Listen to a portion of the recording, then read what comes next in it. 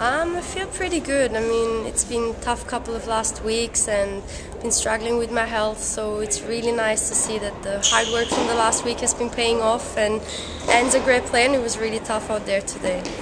You got through that first set. It was a struggle. You were coughing up a little bit as well, but you pulled through in a very, very tough tiebreak. Well, I actually put all my heart out there. I tried fighting till the end and tried to play aggressive because my energy level was at 0.0, I think, today. I've been really sick the last couple of days, so I'm happy to get through the struggle today. What happened in the second set then? Because you really powered on. It seemed like you had an absolute determination to sort of finish it quickly. You got it right there. I didn't have enough energy and strength to keep going for like 7-6 or third set, so I really tried to leave everything out there and play aggressive and go for my shots. I know you're pretty happy to be here in England.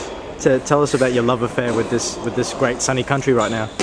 Well, it's not even like home right now because it's sunshine.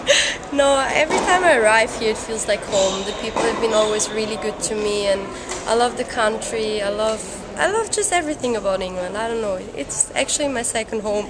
Oh, really? And you're really playing a lot of tournaments in the lead up to Wimbledon, so you're going to be in Birmingham, then you're going back to defend your crown in Eastbourne. Tell us about the next few weeks and how important getting off to a good start here is to you.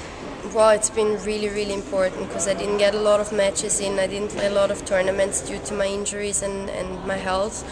So it's nice starting here in Nottingham. I'm going to try to get in as many matches as possible, and of course going back to Eastbourne as a defending champ and to Wimbledon, my favorite tournament. It's a great feeling. I'm looking forward to the next couple of weeks. Tell us a bit more just about your health, the sort of stuff that you've had to put up to, because it's a long list, a very sad long list, isn't it, unfortunately?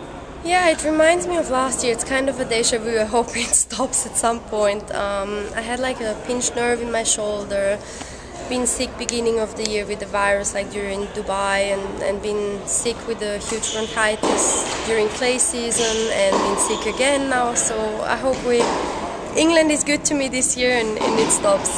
So maybe a victory here today might just be the shot in the arm, a nice little tonic to get better? I hope so. It feels great to win a match again.